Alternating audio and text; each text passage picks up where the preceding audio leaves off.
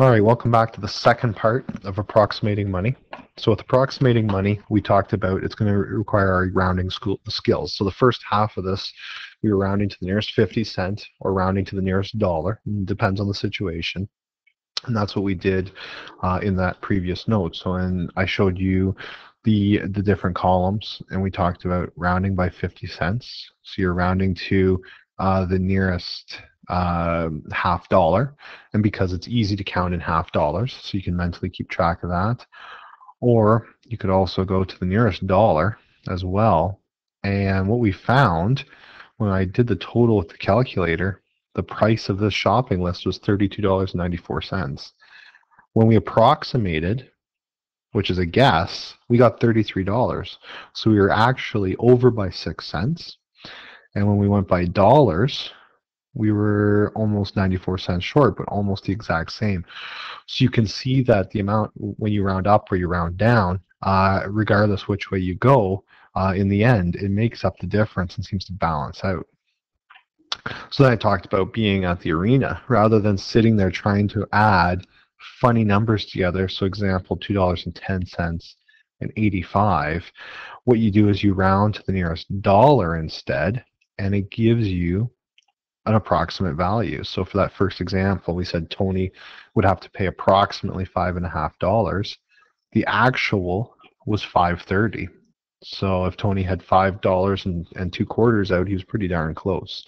So approximating allows us to get fairly close. So the last part of this slide then is it's this 10% rule that we talked about down here. We need to be able to take 10% because we're going to talk about taxes, okay? And where we are, taxes for us are about 13%. All right, so, oops, get a pen out.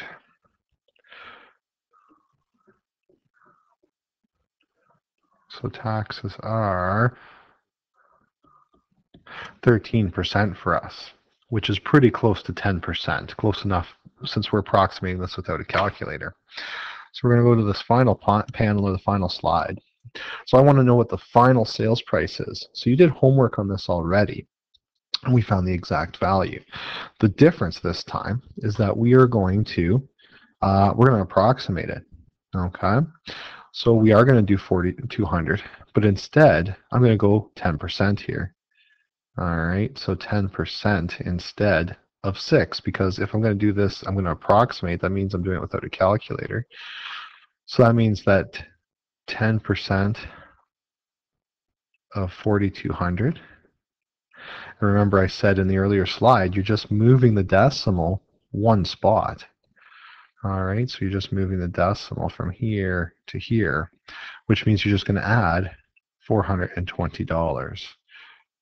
All right, so $420, which means that the final price, so we'll go final, is equal to 4,200 plus 420, and we end up with $4,620. Okay, now if we were to calculate that out and find the actual value, we'll do it down here.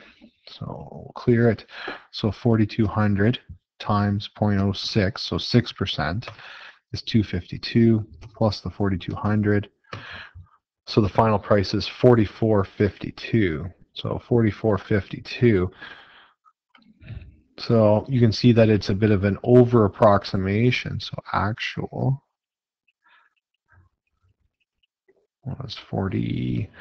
Oh, can't remember here. 44.52. So 44.52. So yeah, when you get into the bigger values, there's a bit more of a difference. But you're just doing this in your head. So 46.20 is a pretty good approximation. You know you're high. But if you're just trying to figure out how much you have to save off the top of your head, it gives you a pretty good ballpark figure. So over here, 9%, well, that's pretty close to 10%. Okay, so if we find 10%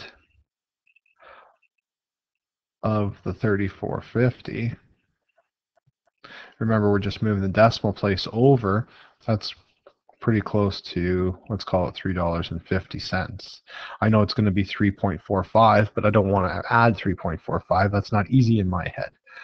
So then I can say, well, the approximate final cost is going to be, I know it's $34.50 on the sales tag, plus there's going to be about $3.50 in tax. So 50 and 50, that gives me $1.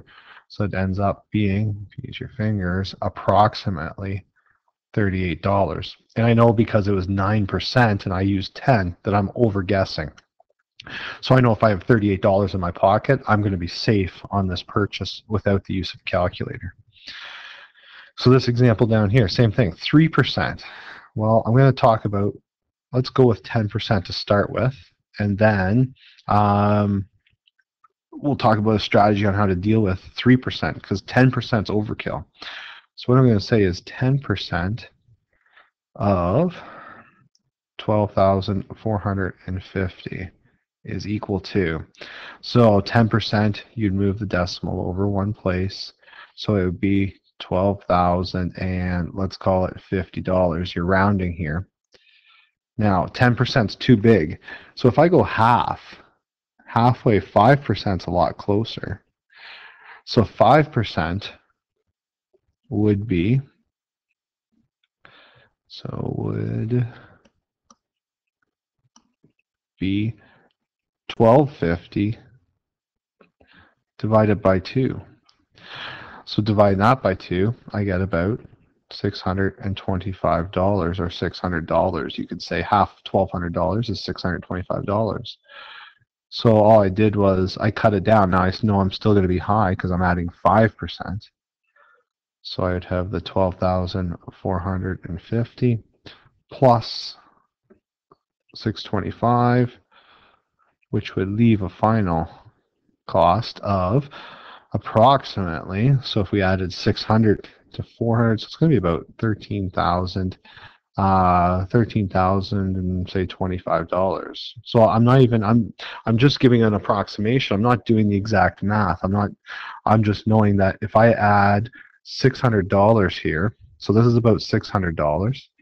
All right, if I add $600 to 12,400, it's going to go to approximately $13,000. I'm not looking for exact value here. I'm looking for a good guess. All right.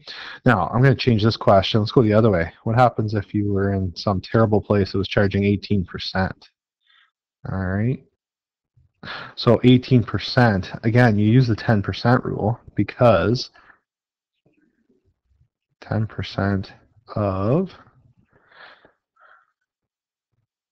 75.25 would equal, move the decimal over one place, $7.52. So let's call it $7.50.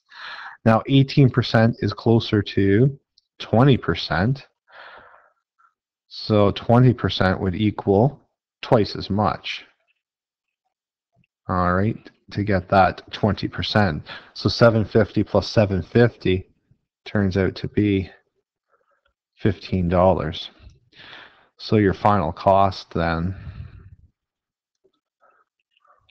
would be the 75.25,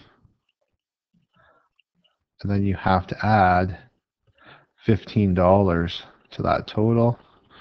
So 75 plus 15, so that gives you about $90. So now you're calculating tax without a calculator. You're approximating, and that's all I'm looking for is that approximation skill. Okay, so you're not going to be exact, and don't be worrying about it being exact or how close do I have to be. I just want you to use this 10% skill, and you just round accordingly to something that you can deal with. So if you look back, I mean, like I said here, 625, I just know if I add 600 here, it's going to go to 13,000. So, I mean, the 25 was a guess. You're doing your best possible guess to get the correct answer, and that's all we're working on here. So you're going to have some opportunities working with an actual menu, and then you're also going to have the opportunity, we're going to go to the grocery store, and they're good enough to help us practice our approximating skills in real life. So anyhow, good luck, and we'll talk to you with the one-on-one.